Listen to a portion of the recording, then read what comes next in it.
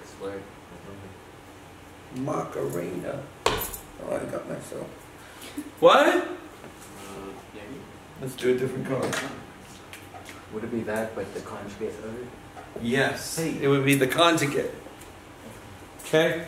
See, if I multiply by the conjugate, it's going to get me that, right? But what I do to the bottom, you have to do to the top. See how this gets a lot harder faster? Okay? So, what we have here is x minus 3, x plus 3 on the bottom, right? But on the top, I have 4x minus 3, and then minus this whole bunch of mess. 2x times x. Well, that would be 2x squared. 2x times 3. Well, that would be 6x. Negative 3 times x. That would be negative 3x. Negative 3 times 3. That would be minus 9. Right? You see how we did all that? Right?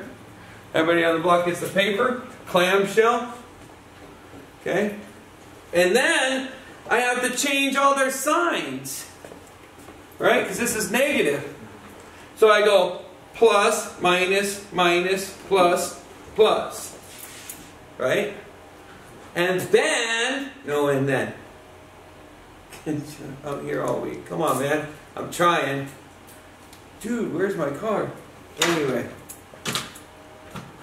No? Nothing? No, and then. Okay. And then negative 2x squared, right? Oh, that's the same color. Ah, where's my... You're not going to like this. Okay.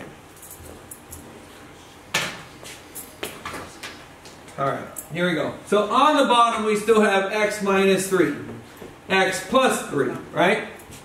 And on the top we have negative 2x squared. Now, collect all your x's.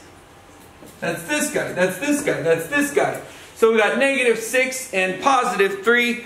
That's negative 3. Negative 3 plus 4, that's 1. So that's plus x, right? And then we're going to take negative 3 plus 9, and that would be plus 6, right? And then, no, and then, yeah, and then, what do I take out? What is the GCF? GCF. GCF. Oh, wait. GC. Where's my cheerleader? Asleep. Would it be 2? Nope.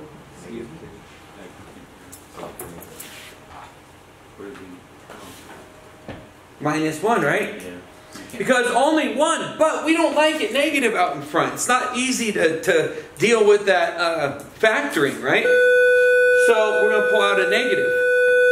That's going to give us 2x squared plus x plus 6. Alright, what multiplies to be 12, but adds to be 1? Nothing, right? Oh, wait. My bad. Alright, what multiplies to be 12 and subtracts to be 1? 4 and 3. So yeah. So we can do this. We're going to have 2x and 2x. We're going to have minus. This is going to be plus because they're different. We're going to have 4 and 3. 4 is bigger, but we got to take out a 2, which means that's a star we're going to throw away. That's going to be 1 and 2. So we have negative 1 times the quantity of x minus 2 times 2x plus 3 all over x minus 3 times x plus 3, and there you go. Yeah,